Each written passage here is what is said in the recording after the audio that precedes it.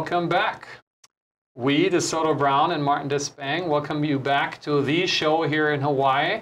It's looking if there's maybe humanity and humility again in the built environment for us here.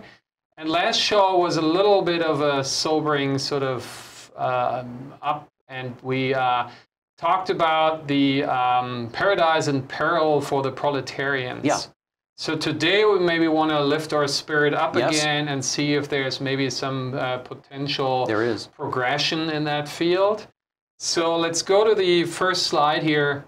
And we want to encourage the audience to do like we do, wherever you are, whatever you do, silly things, errands, you're running. Work, whatever. Exactly. Right. The built environment is always out there for you to analyze. Correct. Right? So look around and look at what's happening and decide if you like it or not, what works, what doesn't work. Exactly. And what was our PIing mobile doing here at this point? Well, there's the Martin Mobile in the foreground because it was going to go get a new top in the white building that's directly across the street on the other side. That's the top shop that you go to. Yeah. On the left side is the old Kewalo Theater, opened in 1940, closed in 1956, but then a wealth of high-rises beyond that. And the ones in the middle with a funny little crown on are worth looking into a little bit closer. So let's go to the next slide here. And you know, me coming from Germany, and we had bordered a communist country once. Yes, West Germany and East Germany. Exactly. And I was, before the wall came down, I had the chance to get to the GDR. And so we went to a couple of buildings that remind me of this one here. And you know, to have not in a good way. That's not good. Yeah. They're double-loaded corridors. They're these extruded slabs. Yeah. And you just slam people in there. Yeah. When this was under construction, the construction fence sign taught me the term of workforce. Yes. They said this is a workforce tower. And another gentleman who I did the show with, the Waikiki Grand, Tom Miller, taught me the term warehousing people. So warehousing the workforce is something that is sort of makes me get goose pimples because I came to Hawaii for different reasons. And another term we're using, and we're going to make a show about skins as we were announcing. This reminds us of moo-mooing buildings because they were so nice and easy breezy and beautiful. Nature made them. I'm talking people and buildings, right? And all of a sudden you throw this heavy thing over them so the skeletal building looks nice and easy breezy, and once the walls and everything else gets put on it, it doesn't look so nice anymore. Absolutely. And next slide here is so we're looking now, we're stepping back a little bit. This is from Ala Moana Boulevard, and we look at what might become the proletarian neighborhood on the island here, big times. And you can see in the very middle the newest attempt by Howard Hughes that we once were saying this reminds us of Miami Vice way back, and it's probably the time to do a show about it. And then on the very left side, we see something that we go to the next slide and see more up close. And this is when you turn into Cook Street. At the very left, you see these two Stanford Carr developing tower projects. And the tower in the back came later. And before that was this box with this kind of Kamehameha helmet stylized thing. It's the sort of mustard colored one that's the shorter one on the left. And then let's go inside, next slide, because our emerging generation wanted to check that out. And how does it look to you, DeSoto? Well, one of the things you pointed out is that there's a gigantic air conditioner sticking out into the room. That's like the size of a piece of furniture. And that's already something that we don't really care about, but care for. I do see that there are openable windows in that room, which is nice. What you pointed out is that there's this odd sort of helmet-like prow that sticks out as an architectural feature, and you went up inside that, and it's actually got the control center for all of the fossil fuel burning material, that the machinery that they need. And this is what Kamehameha's helmet didn't do, things like that, right? No, it did not. No, it did not.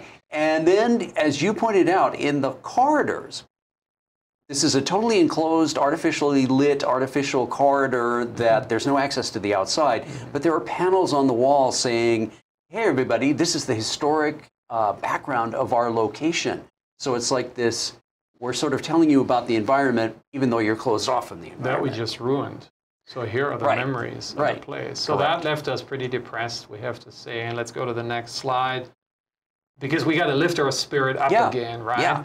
So because something happened to me that reminded me of having happened probably about a century ago. And this is me having been in Portugal, in the city of Porto, to give a conference.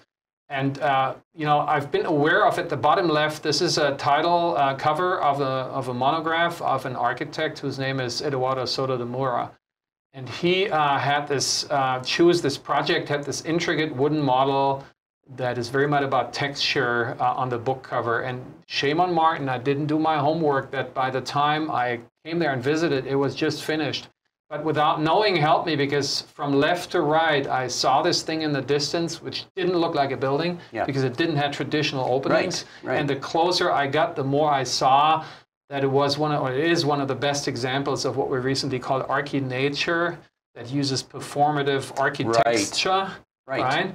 And because it has a similar climate, at least in the summer, and so the closed facade sides, which you can see in the very middle slide, and then on the right side of the right image there is the pretty closed facade that has these slits that still give light in, and then it's opened with these very deep horizontal louvers to the north and the south to help with the mitigation, to get a lot of daylight in, but to keep the sunlight out. So it's got two very different facades. It has. So isn't that what we should do here in Hawaii? Yeah. And so next page is, I had a similar moment while driving to the upholstery place, which, by the way, the name is Golden Upholstery, and David is the guy who runs it.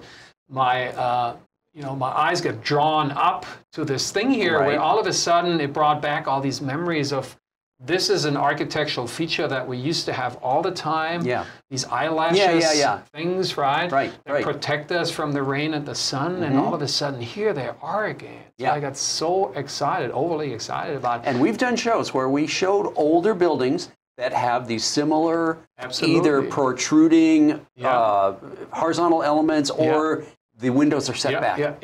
And then I went online and we did our journalist work and found out that this is a micro apartment project here. Apartments, this is a typical floor plan on the left, 300 square feet, and a 70 square foot lanai that we probably, because of the dimension, could call a lanai. While all these previous projects either don't have any, or they're called, you can certainly call them balconies, but not lanais, because they don't deserve. I mean, lanais need to be spacious, They need to be large enough. Correct. And also, I also put in the north arrow at the bottom. So this one here is the Cook facade elevation here. Seems to orient it principally the right way, that it's facing south, where these horizontal ones work. It's also facing a little east, and we get to that sort of nitpicking a little bit later now. But let's go to the next slide here and look at the project, because what else promising do we see? Well, we've got jalousies above those sliding doors. And so this is, again, the passive way of letting the air in and out without having to do anything mechanical. And you pointed out also we've got 3 sliding doors. So that means that you can open, in theory, 2/3 of that facade at one time if you choose to. And that reminded you of something you're very close to. Well, it reminded me of the Osipov house that I grew up in and my mother still lives in which has sliding doors like that all around the living room and dining room. So that's exotic island tradition, right? Yes, it is. From 1948. Genetically Russian, grew up in Japan, but he brought understood all these this. goodies to here. Yeah, so we can probably call him a good Hawaiian architect. Yes, we can. Very good. So next picture here is us analyzing it more. Here's the entire floor plan. And probably what the building is probably going to be, most celebrated for is that it has photovoltaic panels on its southern facade. And we have to say they're neatly integrated. They're recessed flush into that concrete wall. However, if you look at the plan, you see some opening at the ends of the units, at the end units. And so if there would have been a structural opening, I want to point out for the next generation of towers, there's a product that's called Onyx Glass or Voltar Lux that's fritted on photovoltaic dots, so you could put like our favorite jalousies behind, have a cavity space that the wind can still go behind, and then you could put this sort of photovoltaic screen glass facade on top of that. And it produces electricity, but it also provides a little bit of shading and a little bit of cutting the direct sun. So there are 2 benefits to it. Well, it keeps the daylight and the views, right? Because this is south, this is you want to be able to look out and see stuff. Mackay view, right? They're pretty precious. So next picture here This is going around. This is the other side, where the units are facing pretty much west. And west is principally, as we always caution people, is problematic. These little diagrams down there with the sun studies, I found online that as a consultant, Arab was hired, which I commend them for, because it's one of the most largest and most ambitious architectural engineering firms.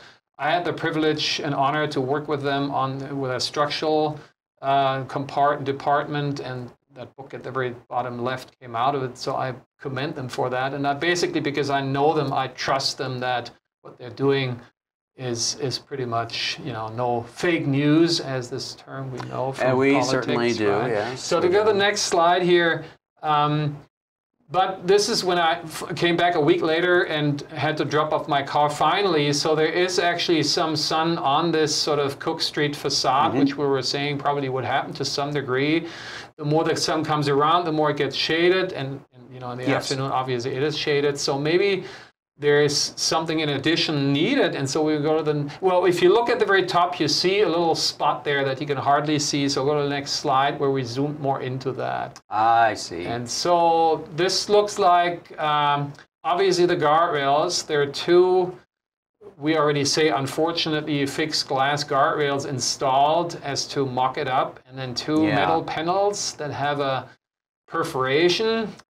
And what are your thoughts about these? Well, you were saying that these are actually performative. In other words, they divide the lanais from one apartment to the next. That they do. So, and in theory, perhaps this is a metal screening. It's not a screen per se, but it's a solid metal thing that's got a pattern cut out of it, or so it appears. Yeah. Maybe that's for storage. However, anything you put in there is going to be like put in an oven, because if that's a metal box, it's going to heat up.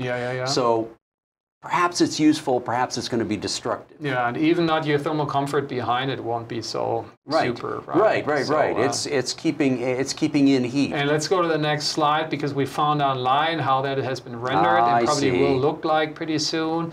And again, we've been doing a couple of shows looking at how one has done this traditionally in the past, in mid-centuries, and we pointed out there were some pretty sexy vertical metal louvers that you can rotate and things. The Nohona building had these, right? Yes. We were running on a small budget, right? So we got to take this into consideration. Because they were rendered green, we were thinking one of the cheapest things is vegetation. So maybe one could look into that, and we've been suggesting that for the Primitivas quite a bit. So let's move on to the next image here, which is looking at the project from the north.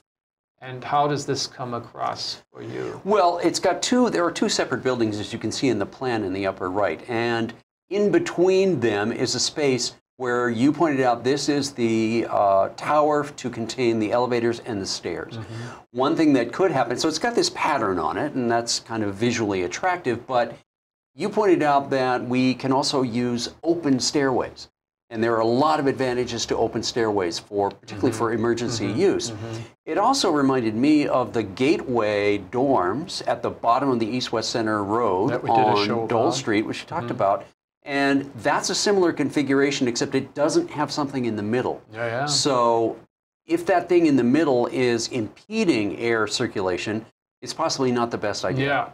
And there seems to be at the bottom right, you can see there is this thing going on both with the Stanford Carr Tower and this one here. There's a sort of fetishization of ornating the hermetic staircases, which is, again, there is the tradition of open ones, which you get to in the next slide. But here, staying for a second here again, while looking, sort of this like vortex of trade winds in cool blue. Is that a visual representation up, of it? Maybe you should have done this more literally. The structural engineer, what I read, is Baldrige, who's a pretty renowned guy here on the island. While he was able to make openings, into the buildings originally, maybe he could have done that as well in the staircase tower. So that would be another recommendation. And, stressing that even more gets us to the next slide, where this is one of my favorite buildings right in my hood next to the Waikiki Grand, where there's this heroic, for a high-rise all the way going up open staircase that people like me do for cardio. I run up, and it's such a invigorating experience to, to feel yourself going up, and I'm in the open air. And we got these heroes here on the sort of institutional side. Howard Wick, co-host, fellow host of Code Green here, one of the longest shows in this program here, and working for the state and having sort of fought for that we can do these again. And there's Socrates Pratakos, who is encouraging us in Able. So you can, all we're saying is do this, and what comes out of this is like the project at the very top that you did research and talked to the architects, Ted Pole Studio. This is a small little loft in the Moloili neighborhood, and they've been doing that. And granted, it's only a 6-story building, but again, talk to these people who are willing to work with us to bring the islands back to easy breeziness, right? And I think in addition to easy breezy, I think they're safer. I think they are safer for emergency use because you're in the open air. It's not an enclosed space where smoke can accumulate, and you also have natural light to guide you. Yeah, and if you go back and watch these shows, I think they think so too. Yeah. So let's go move on here, next page. And we were saying, well, the historic, Art Deco theater, it makes sense as being stuccoed and plastered and painted. The building, I'm not sure. I mean, I remember when my youngest son Lenny was here. Hi, Lenny. We had the repainting going on of the Waikiki Grand that wasn't fun. So once painted, always painted. Right. And you pointed out in the show at the very top that the Moloili project, stayed away from paint. Correct. And works fairly well. Exactly. Right? So plain concrete not only is a statement of itself in its appearance, but it means you don't have to maintain it by painting it. And there were a lot of high-rises that weren't painted, subsequently got painted, and then it's a maintenance issue. And I haven't gotten it confirmed, but I'm pretty sure this building was cast in place once you work with precast, which is another means and methods we've been sort of, making lobbying for. Then, as you pointed out, you can pigment the concrete in the plant. Yeah. And then, there's no, it's all the way through. So you don't have to do go anything back after that. Just maybe power wash every now and then. So that's something to go, or it ages in grace and patinas, that's right? In best case. Yeah. So let's move on because we both, I was back on sabbatical and your way to work goes somewhere else. So we pulled from the web. And here it goes. The building had these openings at the end. Right? Yeah. So maybe why are they closed now and they're infilled? That's sort of unfortunate. And another thing that's unfortunate is that the floor slabs continue from the inside to the outside to the lanai. And we've been talking in a couple of shows here. Please get that, afford that, coming originally, sorry, from Germany, but made it into Canada. That's all right. That little thing you can buy and that structurally connects and thermally disconnects called ISOCheck. So get that thing. Next slide. Because it all comes from that originally when the project was announced in 2015, and these were the first renderings, that's how it looked like. And what was that, DeSoto? Well, to me, it looks like the shelving that you can buy, the knockdown shelving that you assemble yourself. Yeah. So it's got a steel exterior that looks exactly like the upright members and the cross members that you bolt on yourself when you set up your shelving. And that has it gets so many emerging talents excited. One of them was the show I did with Matt DeBoer, and he did one of the best ones ever to that regards. But in real life, and you also found out that the capsule tower that we were using as an example, and by the way, talking micro, I mean, we're talking 300 square feet. That one had 100 or has 100. Yeah. But it's in demise, you found out, right? It's potentially threatened with being demolished. It was built as consisting of a bunch of different little individual pods that were connected together. Yeah. The idea would be that they would replace them as necessary. They've never done that. And so now... But you could. So it's built in a way you could. You could. But it also shows the problem of metal and its aging in grace. And in the tropics, some say as tropical rockwood, stay away from steel. So, and we ended up at the very top left, the stratosphere lanai grows out of cargo steel. After careful consideration not to give it another primary structure that you then plug them in and out, because it's just like you're sort of defeating the purpose, and is way more costly. And when do you ever do it, right? Right. So it's more in theory than in reality. So next page here, so we can see why it was value engineered, as we call that. This one here was then soon after, and it reveals who the developer is, and the name is Program. Bronx Pro Group is their name, and they come from that Bronx, half across the continent. And they're big, they're major, and you can see also projects on the right side that I don't find that appealing. They do a lot. So having proposed that here from the island in this sort of pretty lean and clean way, I think is commendable. Go to the next page. And I Googled, social or affordable housing, micro housing in the United States, and this is what popped up. There's a whole movement. I mean, we have a large demand, not just we here on the island, but anywhere. Yeah. So they're building like crazy, and this developer is very, very involved. Many of these projects happen to be from the same developer. And they're also building some of them, many of them, including in the middle at the bottom. This is a high-rise, and they say it's going to be the world's tallest passive house building. And that might sound familiar to you because Martin on the right top here has been and is building with his family company to that standard. Yeah. But we're doing this in temperate climates, so it's so cold. And it's so hot at another time. So here again, think of that, because I looked up the rental rates. They're not that far off of ours.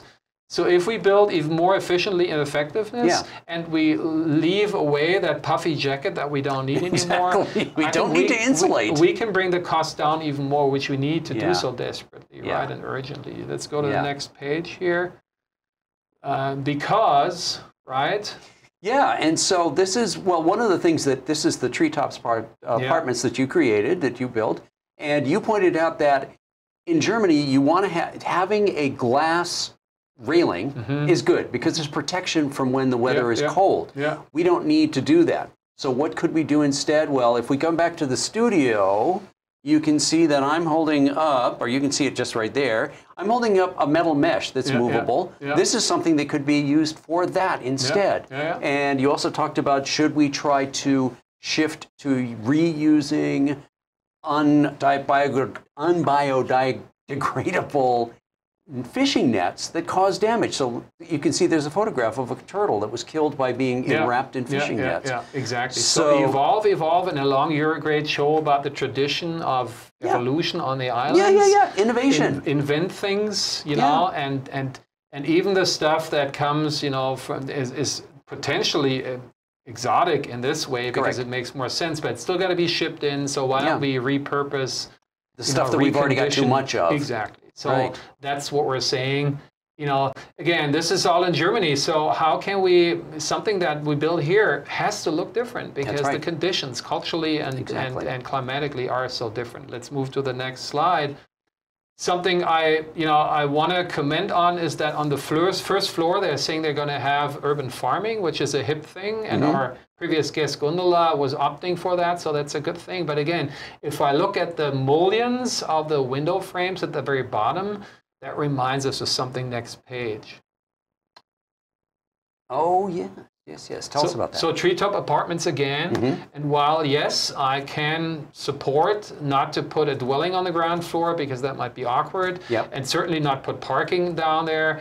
So I support that. But again, this is in Hanover, Germany. This is cold and hot. Yeah. So as we point out at the top right here with Primitiva 2, this should be all open. This should be easy breezy, or should have water curtain walls or whatever. So please, guy, walk the extra. It's not a mile. It's just a couple of steps, right? That we need to. So let's go to the next slide here, which again, this was advertised as the next big thing, tiny apartments in Kaka'ako. It's all relative because Waikiki Grand, having built half a century ago, was pretty much a not unsimilar layout of these kind of spread legs, right? Yeah. And I have 230 square feet, right? So we should, maybe try to get even smaller and think about sort of co-sharing communal spaces and all these things we've been talking about. Or next slide. We've been talking about how can you make a super small one very flexible, right? And there's this tradition that Osipov did this a lot as well, right? About all these built-in built-in stuff. Right? Built-in stuff. Our house has built-in stuff. And then and back in the days, these kind of beds were the Murphy bed. The Murphy bed was very popular in New York City in the early 1900s. And while given Kurt Sandburn always gave me crap about, he said, Martin, it all makes sense, but you're sort of underground furniture, maybe not so much. And I give him that. So we got to keep on doing research on that, and an emerging talent of ours, basically, when we were talking about it, she said, oh, I think this, by the way, the project is called Nohona, Hale Nohona, which in Hawaiian means living and existence and all these things. So that's probably an okay name for that. But we should continue. And she said, well, they're doing this sort of, you know, folding in and out furniture, but then she had to say, well, it's actually for one of the next Howard Hughes projects that more on the high end. Exactly, the a'ali'i. That, and this is a native plant, right? But the floor plan and the rendering looks more like when someone broke his bone and you have this bone sticking through your out at an angle, you know, so I don't know what that has to do. Once again, that might be more branding, right, than anything else. Yes, it probably is. So let's go to the next slide here. Again, this is something that we don't want to see, and hopefully it's not what we think it is, but I think it's a nasty single wall unit AC above the door, which the thing has, and maybe there should have been more openings towards the corridor. That's probably a fire problem, but again, up there is Martin. I had a similar situation. There is this nasty machine out there. I've never used it, and I will never use it. And similar to you, right? Exactly, and I pointed out, I've grown up on the island of Oahu my entire life, and I've never used air conditioning because it wasn't around very much when I was a kid. So if it gets hot, I just live, and I don't demand or think, I got to go turn on a machine to get cool. Exactly. So the next page here is sort of, we've used other combustion engines as vehicles for thought. So probably we've been debating this, how many of these sort of nice little nondescript mid-century jewels will be able to be kept. I call the top picture like the Fleetwood, the Cadillac Fleetwood kind of notion.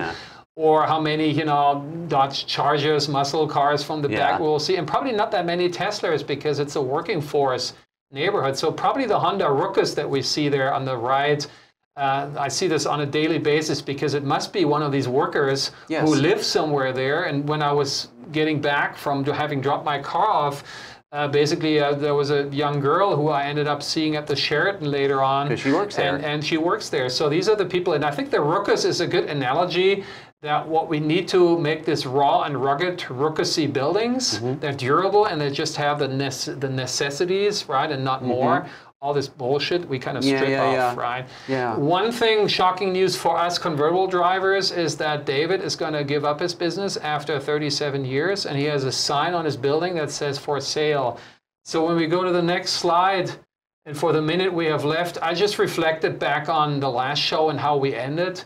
And with, like, you know, that the theme for the block party was in the Southern Sun, and that was Robert Louis Stevenson, a Scottish man, sort of having a thing with the Princess Kaiulani, and she had Scottish blood, right? And we used her a lot in that she really tried to walk this kind of fine line between the two cultures. And then we're also sort of reflecting on Prince Kohio, right, before the show. Right, and if Prince Kohio came back to life today, what would he do? Would he continue to live wearing the heavy clothes that he had to do when he was in Washington, D.C.? Or would he say, you know what, I'm going to be more Hawaiian. I'm going to go back to my roots more, and I'm going to strip down, and I'm going to be less covered up? No, that's a good... I like that. And again, as sort of Tadpole Studio has demonstrated that sort of new nakedness, if we want so, right? We have to give them a compliment here, the firm, because they came from there, the same architects who did this project here, who came from the very far stretch using the hukilau as a justification for a wavy, microwavy building, right? So coming from there, this is a good way. A step forward. A step forward. And the next slide here, just really quick. Again, there isn't just an inside-out, but also an outside-in aspect of that. And I comment my colleague here, Winston Welch, here, for having done a show about keeping what's the park called? The downtown park, the water. Ala Moana Beach Park, right? Oh, yeah. The people's beach, right? Correct. Whereas we dream about, you know, retrofitting when Martin swims out in the morning and has these visions about when he floats there, we could make Waikiki into a more organic and a more green one, literally and figuratively. And downtown, you know, if that ever is going to happen, it's going to be a long way. But Kaka'ako has the potential. We're starting from scratch. Because that's homegrown, right? And if you plant the right plants, meaning buildings, tree, texture, buildings, then that could happen. So we want to encourage, and you know, the developers, the architects out there, go these extra steps. Yeah, absolutely, absolutely. Alrighty. So with that, we're at the end of the show over time. Thank you guys for watching. See you soon again, and until then, stay proletarially cool. Naked. Naked. Awesome.